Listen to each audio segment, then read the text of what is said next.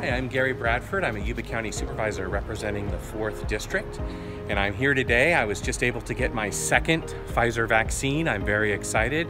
I'm now fully vaccinated. Well, at least in 2 weeks I'll be considered fully vaccinated.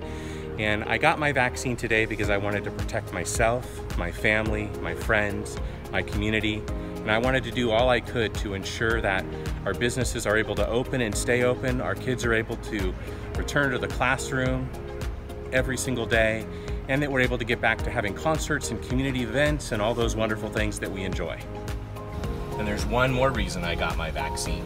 I can get a free Krispy Kreme donut if I show my vaccine card. So I want to encourage you, when it's your turn, get vaccinated and get your donut.